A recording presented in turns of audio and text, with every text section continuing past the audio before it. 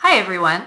Welcome to this tutorial on how to use the library website.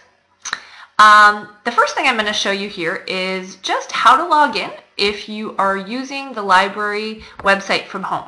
So if you're doing this at the college, you're not going to have any problems. And if you're using it from home, it's equally easy. There's just one more step. So as you're using the library website, you will likely come across this page at some point when you're trying to look for your article. And basically, it's just a matter of logging in. So the login you're going to use here is going to be your student number. Okay, so you're going to put your student number in this field. And your PIN. So your PIN, when you're getting into the library website, is actually just the last 4 digits of your student number. So put your full student number up here and the last 4 digits of your student number here, and then you're going to log in. Okay? All right, so let's get started. So we can start just on our main Algonquin College website page. And then a very easy way to get to the library is just to click / and library. Okay? And this will take us to the main search page. So the first thing we have here is the OneSearch. This is a great way to search for resources at the library. So for example, if you would like to, you can start here and you can click in, for example, teaching with technology. Okay. So when I click this, it just takes a minute to load.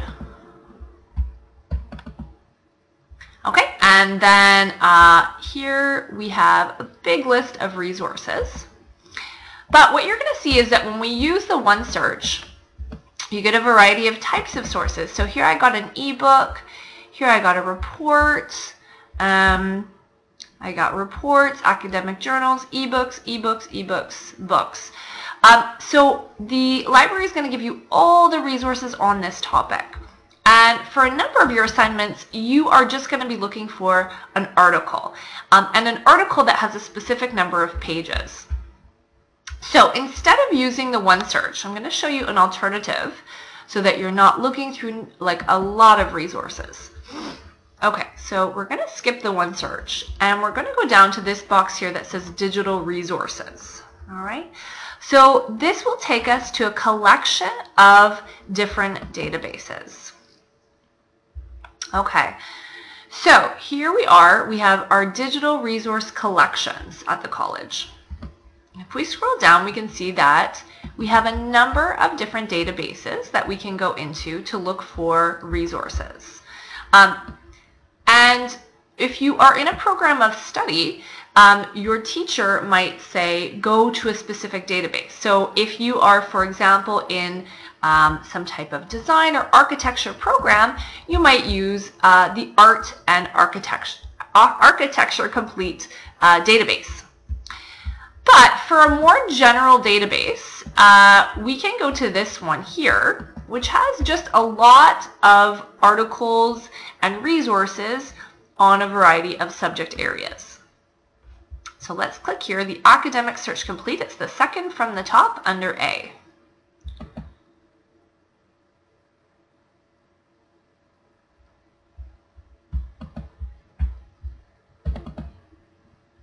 Okay, so once you get to this page, you can put in your keywords, but the best thing to do is to click Advanced Search so that we can get a little bit more specific with what we're looking for. Okay, so if we scroll down, we can do a few things here. We can, most importantly, for some of the assignments we're going to be doing in level 3, we can go to the number of pages that we want.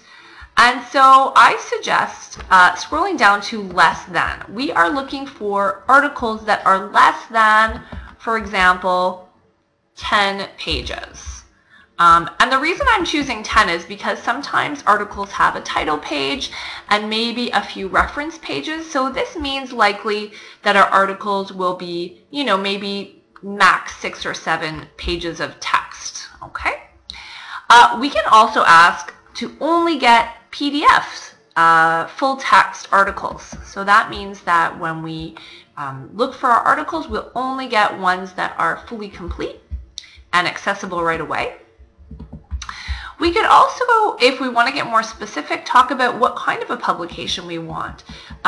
So we can scroll through the document types, or we could look for periodicals or newspapers or books. We can get more specific if we want, but for now, let's just leave those and see what we get. Okay. So now I can search for my topic. For example, teaching with technology, and I'll do my search. Okay. So you can see here that I have a number of articles, academic journal articles. If I scroll down, I have lots and lots here to choose from. But each one of them is going to be less than 10 pages, so we don't have some of those really long 40-page articles. At the left here, if we want to, we can be more specific. So we can ask for only academic journals, or academic journals and magazines, or academic journals, magazines, and newspapers. So here is a way that we can narrow our search if we want to. Also, if we want something that is a little bit more recent, we can move this tab to say, okay, we only want publications between, say, the years 2012 and 2019. So we can update, the length of time or the currency of our articles.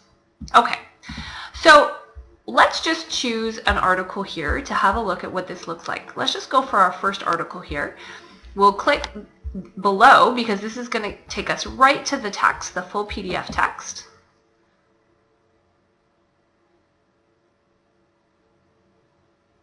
And there we go. We have an article, and we can see that this article is 4 pages. Okay, so we can sort of scan through it and decide if it's something that we want.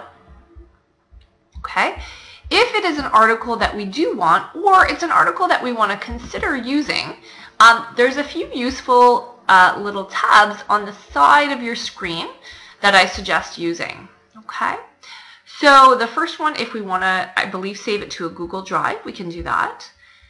If we want to print it, we can click the print icon. This one I really like. We can click this icon and we can email this article to ourselves. So we would just put our email in this second little spot here, maybe the subject, and we can send the article to ourselves and we could review it later. That way we don't lose the article. Okay. Another very useful tab is this one here that says Cite, C-I-T-E. So when we click the Cite button, we can scroll down here, and we need to remember that in this course, as well as a lot of courses at Algonquin College, your teachers will want you to use APA reference style. So when you click that button, you're going to see different reference styles. This one says AMA, I think the first one was ABNT, but we need to scroll down until we see this acronym APA. Okay, and here you can copy and paste your APA citation. Okay, and that's something that you can include in your assignment. All right, so I hope this has been helpful. Good luck with your searches and your projects. Thank you very much.